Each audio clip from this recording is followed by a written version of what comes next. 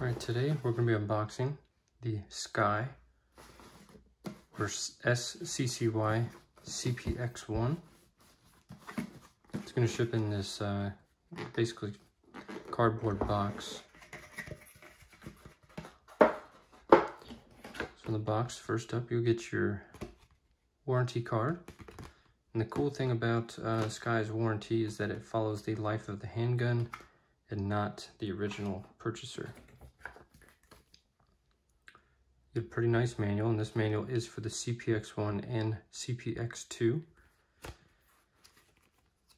The manual does have pictures and really good descriptions, and you'll see these different portions in the book with the red, and those will all be your different warnings prior to reaching certain steps, whether it's takedown procedure or, using, see right there. And yeah, each explained procedure has an associated picture with it for the most part. You also get 2 flush fitting floor plates with that SCCY logo.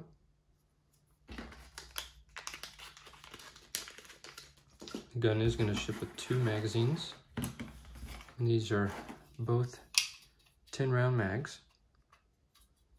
And they're installed with the pinky extension floor plates, and both have black followers. And you'll get 2 keys, and those keys are for the already installed trigger lock or trigger well lock. So we'll go ahead and remove that. Pretty easily removed there. So this is the SCCY CPX-1.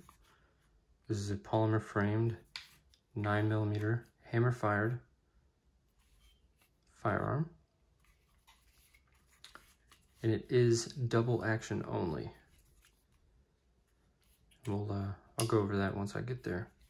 So the sighting system here is going to be a 3-dot white dot sight picture. And the slide is going to be made of 7075 T6 heat-treated aluminum, complete with slide serrations in the rear. And this is going to be a 3.1-inch 16:1 right-hand twist barrel with a stainless steel guide rod.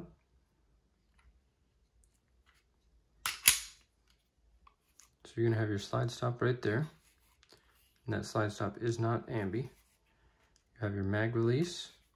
It also is not ambi. And this particular model is the manual safety variant. You can also get this in the non-manual safety. And right here is going to be your takedown lever.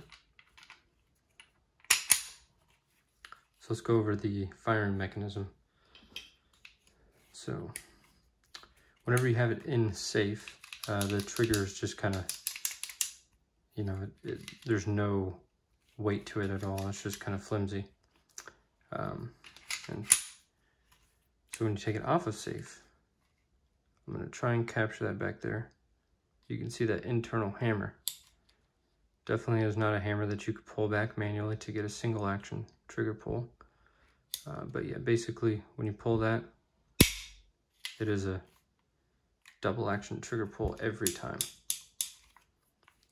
I'll show you how those magazines look. There's the one with the pinky extension. So you can get a nice grip on that. Some people don't like those finger grooves, just because a lot of times people's fingers are either too large, too small, they don't fit. I always like to have just that one in the top, for that middle finger placement, but just wanted to mention that in case that's something that you may not like. The grip texture here is pretty smooth. It's not aggressive, but it gets the job done. I like how high up that grip texture goes. And you do get guards around that manual safety there, so you don't accidentally move it. overall pretty nice. These are very affordable handguns. And then I'd say they're pretty readily available at most times. All right. If you guys have any questions, let me know down in the comment section. Thank you for watching.